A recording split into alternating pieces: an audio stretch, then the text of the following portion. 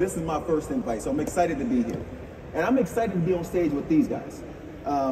If I could pick 4 guys to get on the stage with, it would be these 4. Now, I would probably say that if I was up here with anybody, but quite honestly, these guys, because I see them all the time, I know them, so it's a little different for me to be here with these guys. Honestly, there's a lot of knowledge here and a lot of interesting stories that these guys are going to tell.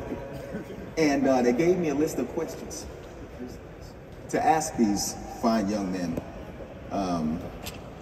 Oh boy. And I don't know, honestly, they didn't give me any direction here as to how we're doing this. So I'm going to throw the question out, and then you guys just bat it around. Sure. It's a round table. Yeah, exactly. However you like to do this. Circular. So let's start with, what is the best defensive play you've ever made?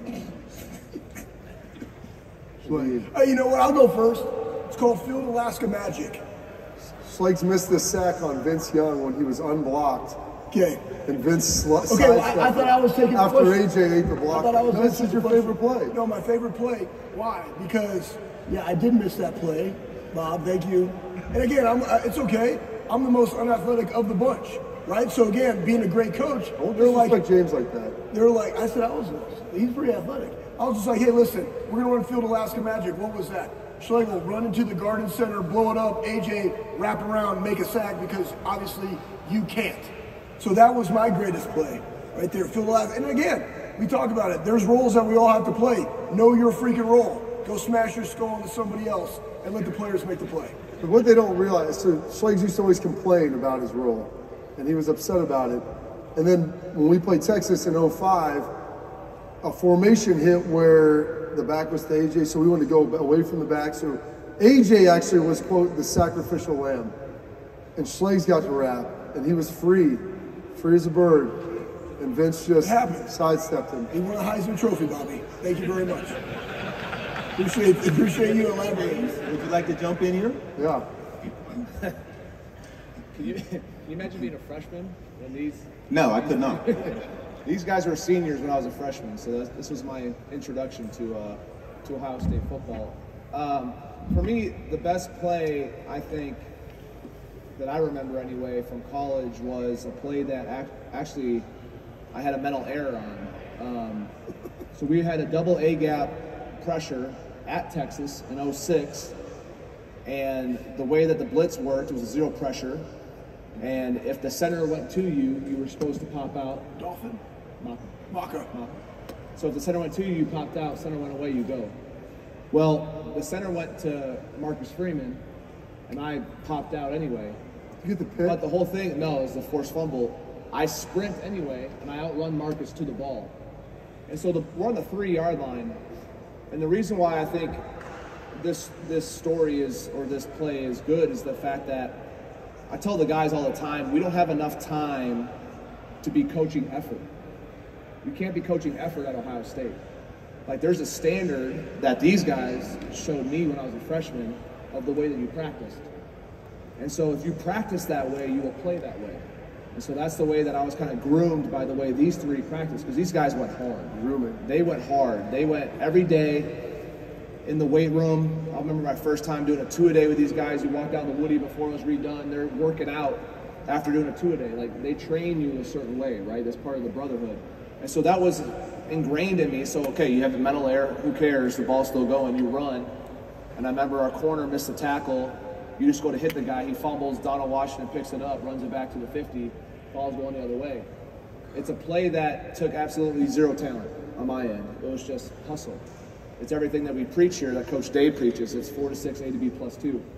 And it was just something that, because of the way that these guys displayed it each and every day, I believe that helped ingrain in me practice habits, right, that translated into game habits. So even I remember I got a minus and a plus in the play from Vick, because it was a minus because I screwed up, right? It was a mental error. I was supposed to blitz. But it's a plus because you hustle to the ball and you get a forced fumble and it goes the other way. Let me tell you about my best defensive play. Because I have a couple career tackles in my life. Really? Yeah, it's pretty crazy. So, we throw an interception. I'm playing for the Seahawks at the time. We throw an interception. Defensive lineman has the ball. Big dude, about 300 pounds. He's running down the sideline. I got him lined up. Obviously, I don't want to be in front of him. I want to catch him from the side, and I want to hit him low, real low, because this 300, his legs are as big as me. I come in to hit this dude. The last thing I remember was I was this close. The next thing I remember, I was sitting on the bench, and guys was like, nice hit. I didn't even know if he hit me or I hit him. I had no idea what happened. When I went and watched film, it turned out to be I made a pretty nice hit. And sometimes that's what football is. Things happen so fast on the football field that you literally have to go watch film to find out, oh, that's what happened. So I'd say my favorite play is, and it's funny you mentioned Maka. So we got Coach D'Antonio over here, and these are all like iterations of stuff that he brought here to Ohio State, and he would call it. And so if I could do a little impersonation, we'd be in the red, it was a red zone call for short yardage. And when he was this, I don't know if you were disgusted with us or what it was, but the moccasins, so it was called, just like, and just like point, like toss it away. Like go make a play. And the blitz is an all-out blitz predicated on where people are at. And so like James, he's supposed to get the center turn. If you get the center, you cop out. If you get the open sides, you go. On the edge, we have double edge rushers unless guys are moving and motioning out. So they give a bull call to the end if you had an edge rusher. The bull call meant you bull the tackle, there's an edge rusher outside of you. No bull meant you're contained. So we're playing Michigan State in 2005.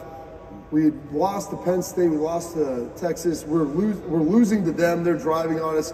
We're 3-2 at risk of going 3-3. We're on like maybe the 10-yard line. Drew Stanton was in that game. He's a quarterback, fast dude. And I'm playing defensive end at this point. Dante Whitner's beside me, and I'm sitting down there, and it's like, 4th and 1. And all I'm thinking is, let's go get him. And then before the ball snapped, I'm like, I have no idea. Is this a bull? Is this a no bull? Like, let's figure this out. And it's kind of a big deal because you either have contain or you don't. So as any defensive coach will tell you, contain is very important. So I'm like, I'm going to bull it, and I'll just kind of feel this thing out. So I'm bulling the tackle. I don't feel Dante beside me. Drew understands, like, hey, there's no edge. And I'm like, oh gosh, this is getting real bad in a hurry. The quarterback's drifting. I feel no one off my outside left. And so, like, Jane, you can't coach effort. And Vick said, what were you doing right there? I was like, well, I was setting him up. So I flushed him from the pocket. Drew ran, and Drew was fast. He was like a 4'6" guy. And I just took a beeline right down the line. I'm going to get him right before that pylon. It's 4th and 1, 4th and 2. And I was able to get him before he got down. And it was total panic at the same time, but then total jubilation because we get off the field, and it was a fantastic play. So, and that was the infamous game where John L. Smith goes crazy where, like, hey, our players are playing their ass off and the coaches are screwing it up. And that may have been 3rd down. That may have been before the half where they only had like 10 guys on the field or 9 for the field goal. But, like James said, effort trumps all. Like, you play really hard, you might be able to make a play. AJ. Mine was my freshman year. Bob, who did we play our first game ever? Texas Tech. Texas Tech. Bob, if anyone remembers 2002, Bobby runs down, makes the first tackle of the season, basically. That's how he started his college career, made a huge tackle inside the 20, jumped up, celebrated like he did many, many times after that, and the crowd went crazy. I remember hearing how loud it was. I was running down on kickoff at the same time, but that same game, we were beating them by a bunch. We had a really good team. The seniors, everyone above us was unbelievable, but I was in at garbage time towards the end, and Cliff Kingsbury was the quarterback then, and I have a picture of this play. It was like a long scrambling around play, and Cliff was scrambling towards our sideline, and he got rid of the ball, and I blasted him. Like, I took probably 3 steps. Now you can't do anything with quarterbacks now, but I got him right in the chin back when you could do that, and I heard the first time I heard the same say, "Ooh!" Like I heard him kind of gasp, and that did something to me. It was the best. It was the best feeling ever. And I have a picture of that hit, and I'm fully launched like this with my forearm up like this, going at Cliff's head.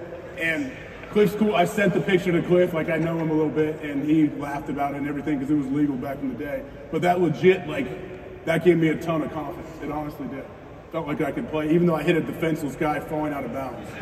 It made me feel good about it.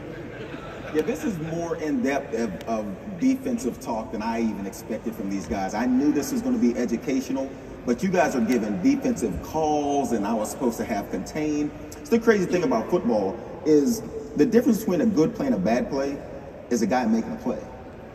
And you will think Bobby makes a play on this play, and even though the play is screwed up, he makes a play, everybody runs off the field, and everybody thinks that was a great play call by the defensive coordinator. And literally, it's because Bobby screwed it up and then fixed it. And that's how it is in football. You make a play, and all of a sudden, everybody's brilliant. You screw it up, and we're all dumbasses. Next question. Who is the best player that you played against? Ooh. AJ, you want to go first? People would ask me the best running back I played against a lot. I played against Adrian Peterson for 8 or 9 years in a row, twice a year. And that dude, I always said, like, when Adrian's getting tackled, he's still running. Like, his legs legit are still going. And every time he tackled him, he was pissed, and he would punch the football on the ground. And I'm like, man, what? Like, this dude expects to score every single time he touched the ball. And I respected the hell out of him.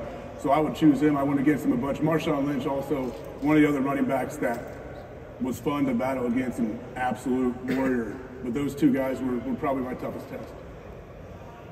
James? Yeah, I would go with Marshawn Lynch. Being in the NFC West, we played the Seahawks twice a year.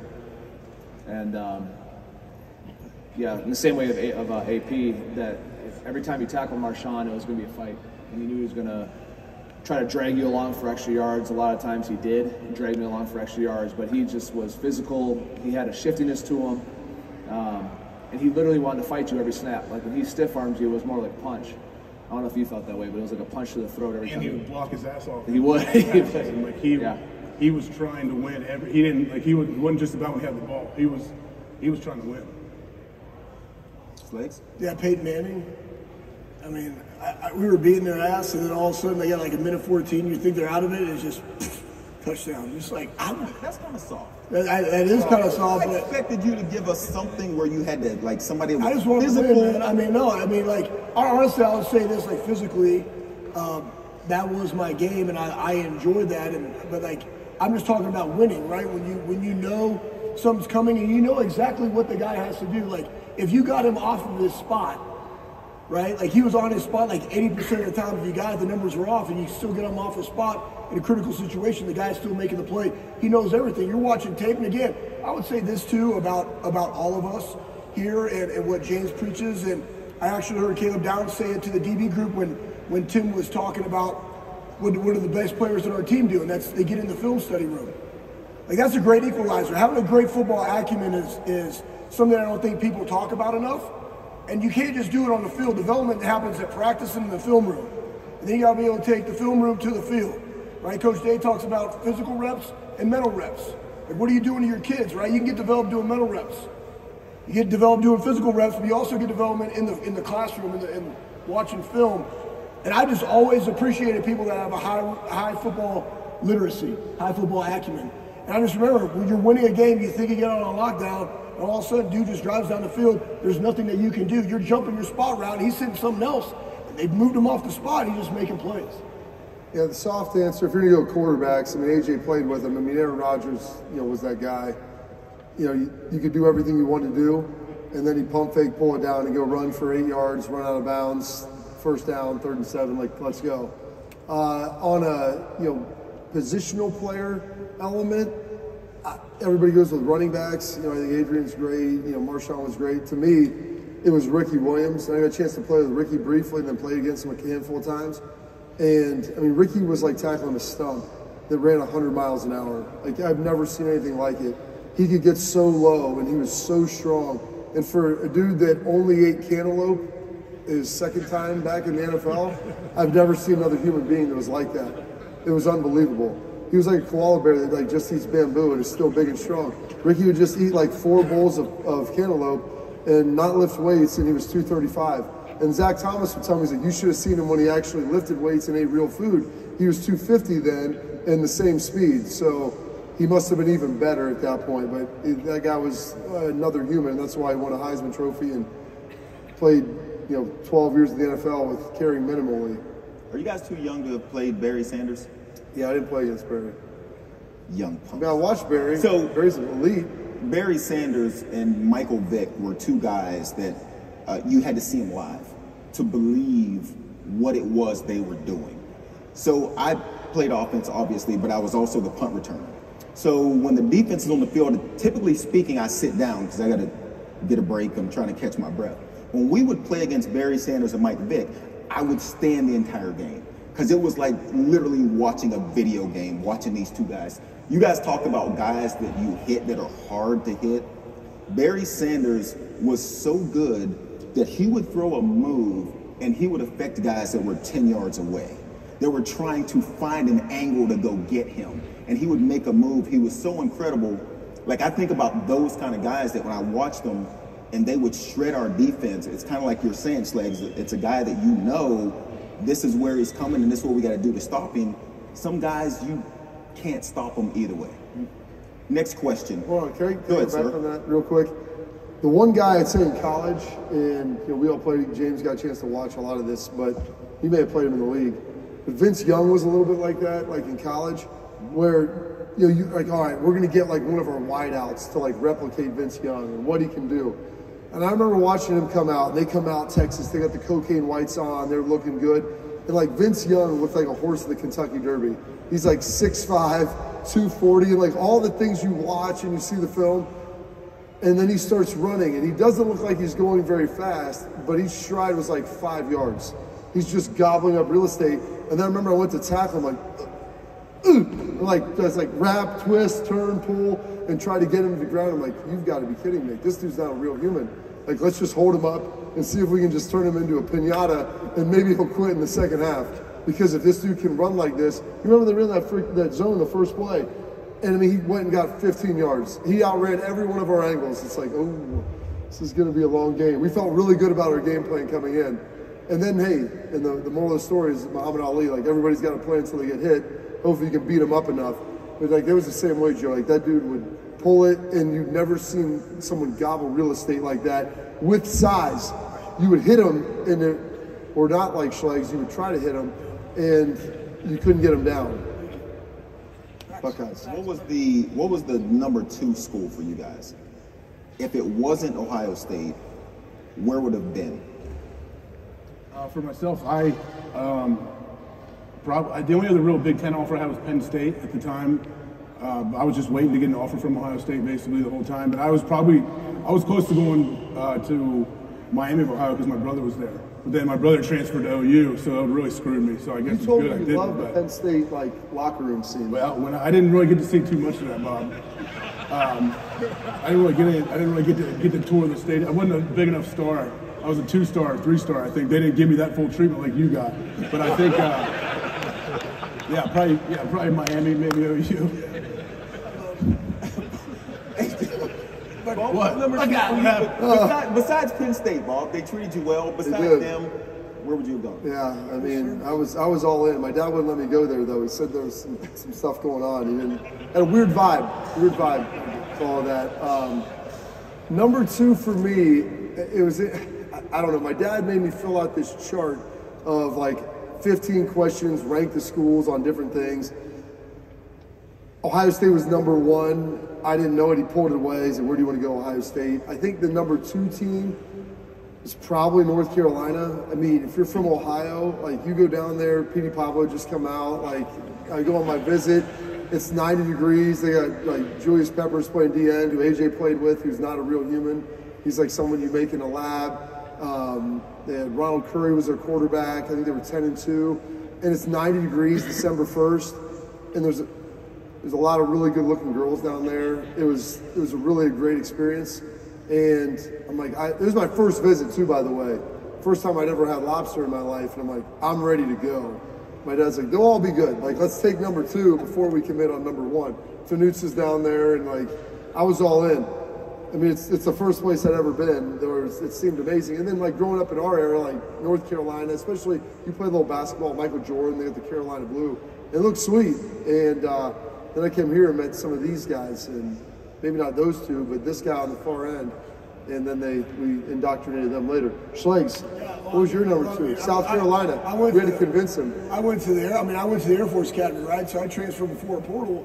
And I would just say this, like, I came to Ohio State because of the brotherhood. I came because of these guys. I came because because of Mark Antonio. So I'm not going to tell him. Our visit is legendary. Okay, that's on a different stage. You can catch that on Morning Juice 97 with a fan and Bob. There's a little plug for you, Bob. But really, I mean, Mark, it's a total God thing. Mark D'Antonio was coached by my D coordinator at the Air Force Academy and Richard Bell. There was a lot of Ohio ties, and obviously meeting Coach Dino and then Tress and what they were about and what these two were about. I'm like, these dudes are just like me. They're just like the brotherhood that was at Ohio State. I'm like, let's go. I mean, honestly, I'm from Texas. I mean, look at our weather. It's terrible, but you got big deer and you play great defense. Sign me up. Good news, like we go out with Schlegs and AJ's hosting. I'm there. We're kind of tag teaming it, and we go to an adult establishment. He's 21. We're not quite to that age yet, and so like, hey, you feel guys out. You want to have a drink? So yeah, I want to have a drink. So there's a guy there that brought over a couple of pitchers. They were gonna pour a cup out, get cups. Schlegs just slid his hand in the side of the one pitcher, and AJ and I got to share the other one. So it's the Air Force guy. It happens. James, what do you got? My only other offer was Minnesota, so I would have been a Golden Gopher had I not come here. And quite honestly, to me when I came here on my visit, I think it was like the. Who's your host? Chad Hugler. Yes. Chad Hugler. And so it was the standard of excellence watching practice. It was the way they practiced, how competitive it was. And then seeing these guys operate, that it was like, if your dreams really were to be the best at what you did, why wouldn't you surround yourself with others that are already further along on that path?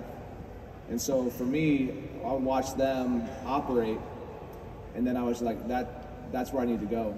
And obviously Coach Tressel was a big part of that. Luke Fickell was a big part of that. But I think it was craving, I could see a vision of what it was to be like a real dude at linebacker. You know what I mean? Like, by the way they worked.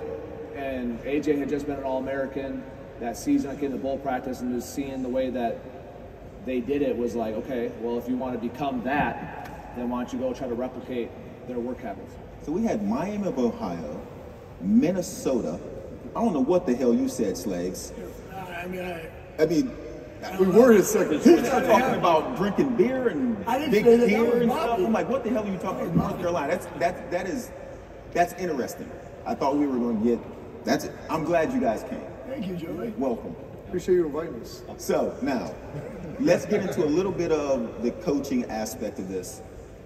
If you're speaking to a young coach that is just starting out, now the question is pointed toward linebacker, but I don't know that it has to stay there because coaching is coaching.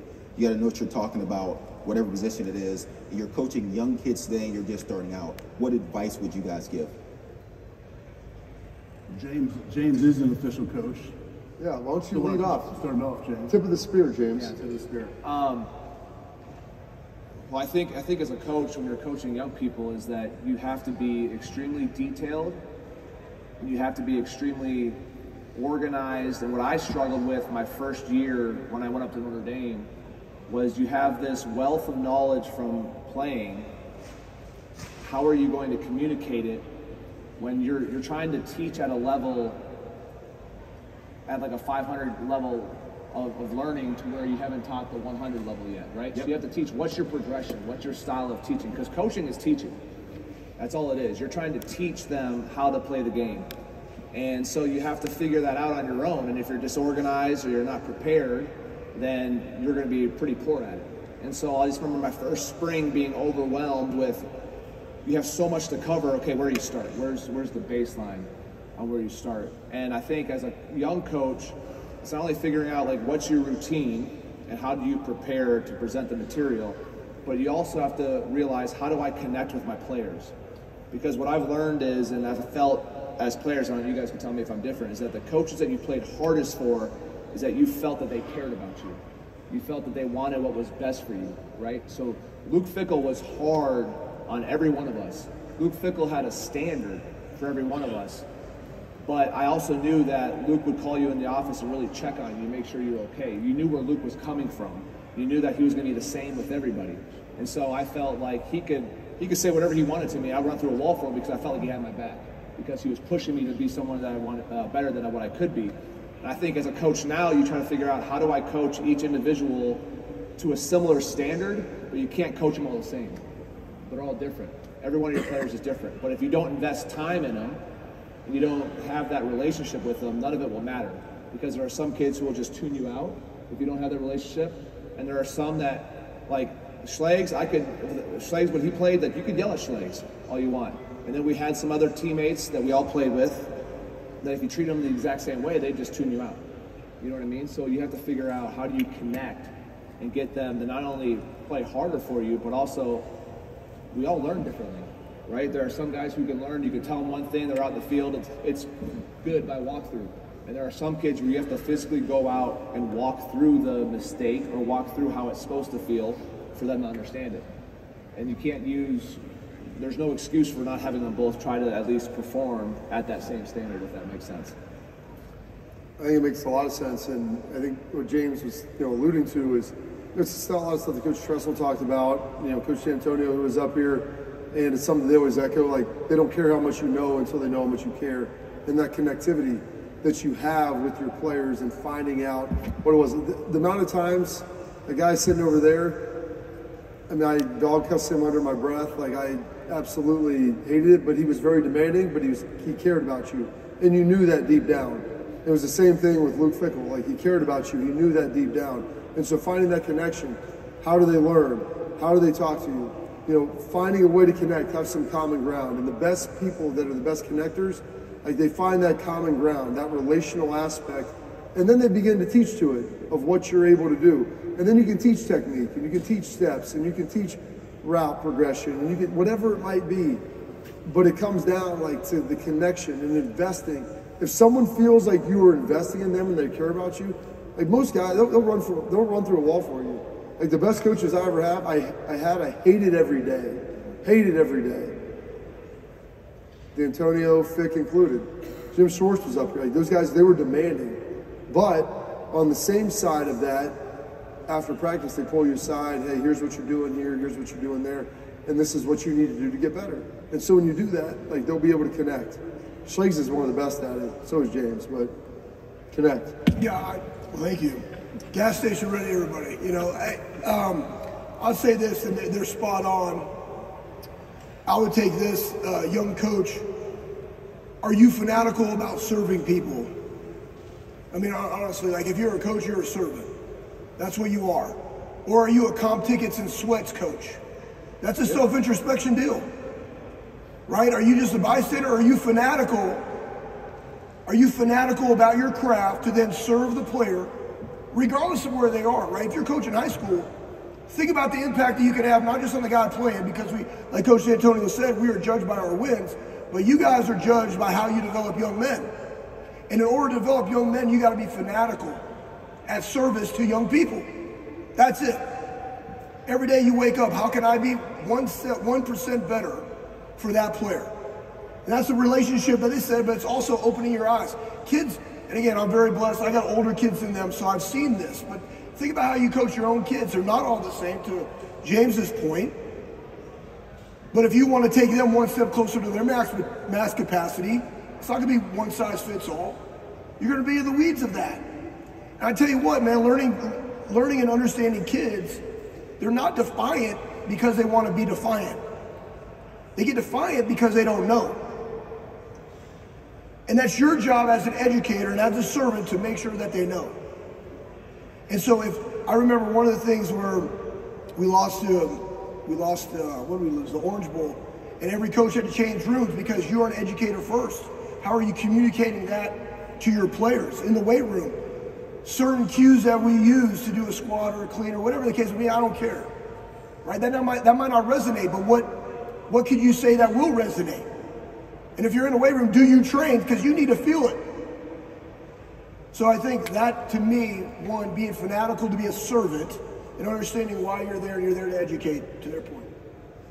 Yeah, Schlegel and James both, like, we knew James was going to coach when we were here. Like, you could just tell James was so detail-oriented, like how he understood the game. And Schlegel, you could bring him to any event on the planet, and Schlegel will make that event better and bring more positive energy to that than you'll ever have. So that's honestly who they are. But I don't have any, like, big philosophy things. I know what changed changed for me. I think going into my junior year, Luke Fickle, linebacker coach, he started to get on me and tell me to use my hands more. And it sounds super basic and everything. The low boy sled out there, and you step and just keep your elbows in, boom, just learn to just fire your hands. And that's like, if you're like intentional about it, like the difference, it's over here. You guys see the difference that Schlegel sells. That I didn't have it back then, unfortunately. But just using the hands, like I've been an assistant coach with Bobby and our kids' teams. Like I always tell them, you don't ever let anyone put their hands on you on the football field, off the field, obviously as well, Bob. But what I'm saying, if you just put your hand on their shoulder, I'll do that to kids. Yeah, there you go. Like so, I do that with all my kids. James, just put your hand on their shoulder, James. Just boom, no matter what. Like just chop them down. Just get in that habit. I do that with the kids that just touch their shoulder pads. If they don't chop me down right away, guess what? 2 weeks later, they're all like, they can be talking to a kid right here, and all of a sudden they feel me coming, and they'll swipe me before they're there. So it sounds like basic and stupid, but it's like for me, it changed everything about it when I was super intentional with my hands. And I'm just like, I'm gonna throw my hands through this dude's chest, like, and even sometimes do that. Sometimes you get a little feint and chop their arms, like everything comes with it. But if you don't use your hands, you're completely screwed. If you use your hands, you're gonna always have a chance, no matter how big the dude is. 6'6", there's these 6'6" offensive tackles in the league that will, like, we disappear. I remember a couple times I disappeared on film. These dudes are so big and they come out and get me. You can't let them get to you. So before they can get me, I'm chopping. I'm doing whatever I can to get away from them. And that changed for me. Like, and I would think about that all the time. Going out to camp, you know, you hear the old cliche thing. Try to get better at like one thing every day. And it sounds great, but like it actually is. It's pretty good. It actually works. And I remember I always thought every day I would think of certain things, but no matter what, I always thought about using my hands, and that's all I still do it. Still. Yeah. So now I coach young kids now because Mikey and Jet. Yes, I coach all my kids. Let me give you just one small piece of advice, and it's crazy how it disarms kids, and it's sort of to the connection thing that you're talking about. Ask your kid or kids a non-football question about their day when you see them. Ask them how school was. Ask them how their brother is. Ask them what did they learn in school. And it is crazy how connected you become with your kids when you do that. And then the next piece that comes from that, once they know I care about their day, I can now get them to run through a wall. Because now I care about you. Not just what you can do for our football team, not can you make a tackle, I actually care about you. So I'll start off with my young kids. Tell me something you learned in school today. If somebody can't say something, they all gotta get down and give me 5 push-ups. And it literally becomes a friendship between us, and now we can do what Schlegel's talking about, like that. Schlegel looks like he wants to tackle somebody right now. I'm always, and I'll also add this too, like, be authentically you. Yes. You know, like kids at this age that you're coaching, man, they see fake. Yes, because it's all over social media. They see fake, man. You have to be you. You can't replicate. James has to be James when he's coaching. Right? Be authentically you. And guess what? You are the tone setter. You're the juice giver. Our guys come in every morning at 7:15 and they just had a 20-period practice. And we're in the weight room. I kid you not, this happened this morning, man. Mix in there, Kickstart Your Heart comes on, and it's just on, right? And he literally cranked it up to where it's kind of deafening. And I have a kid that's a little bit of a low juice guy. But through the group, right, I saw my dude freaking bobbing his head a little bit, man. And like he started giving it. And there's some days I'll go like this. I'm like, boom, take a little bit of mine. But that's what you got to do. Into him. Yeah, whatever. Yeah, it's it. Sometimes you have to do this. Sometimes you have to do that. We're getting the hook, fellas. I appreciate everything. I appreciate the intensity. I think you can tell how much these guys love the game. They promised us at least 45 minutes. No. This thing was supposed to start like an hour before it started. So blame Coach Hinton for getting us started up here later than he was supposed to. Thank you. Give him a big round of applause. Appreciate it very much. What a great job.